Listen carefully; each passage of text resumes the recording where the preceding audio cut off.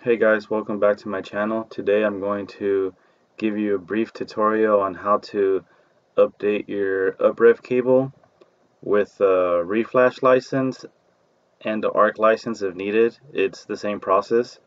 So go ahead and open the ROM editor. You always want to make sure it's up to date, so you could just go to updates and click check for updates. So today is July 5th, 2020. This is the release version 3250. So just go ahead and plug in the cable. And for today's tutorial, I actually have a customer cable so I could show you exactly what it looks like, because my Pro Tuner cable is a little different, so I don't want to confuse you guys. So once you plug it in, it's going to show you right here if you have an ARC license, which this one happens to have one, and if it has a reflash license. This cable does not have a reflash license. The reflash license is needed to flash the ECU the first time. Without it, you cannot upload any tune files from your tuner. So this says the license is used. Whether it had one or not, it will say this. This means just it doesn't have one. It only has the ARC license. So what you want to do is go to cable management, click that. A new window will open, which is this one here. It shows you your options, your abilities right here.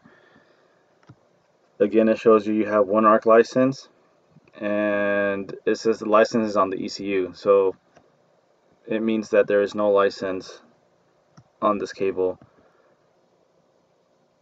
So go ahead and go to license report.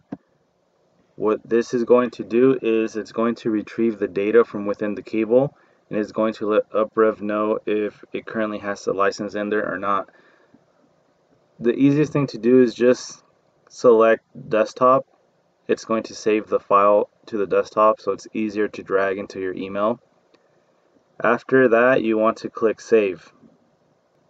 Once you have saved the license report to the desktop, it doesn't have to be to the desktop, it's just a lot easier if you do that. So go ahead and go to uprev.com, click on the store section, and in this case we're just going to assume you just only need the reflash license. So let's just say you bought a cable used and it did not have a license and your car is not tuned. So you're going to need this at minimum in order to upload anybody's tune file. After that, go ahead and just add it to the cart. Your cable can only hold one license at a time.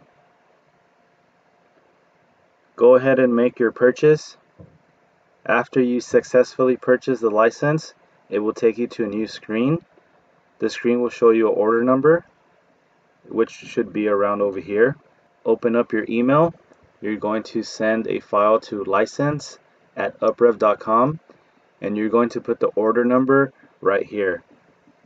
After that, you can just go ahead and minimize everything so it can take you to the desktop. You can just drag the license report that you pulled earlier and drag it into the email, or you could just click the attached file and locate it, which would be on your desktop if that's what you chose as a location.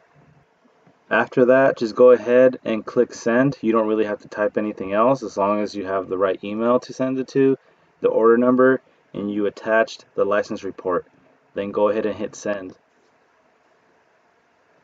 Uprev does not have an automated system for licensing, so somebody has to physically be there to send it to you. They're only open Monday through Friday. They are located in Texas.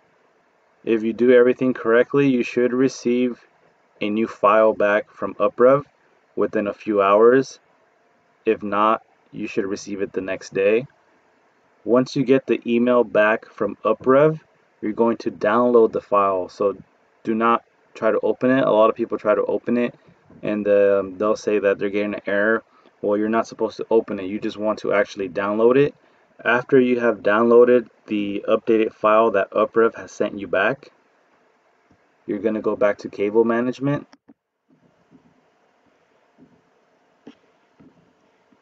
And you're going to click update license. You're going to locate the file that you just downloaded that Uprev has sent you, and you're going to click open. Once you do that, a new window will pop up showing that everything went okay. And in this case, since we purchased a reflash license, this will change and it will say that you have one license on the cable. The process is the same for the ARC license.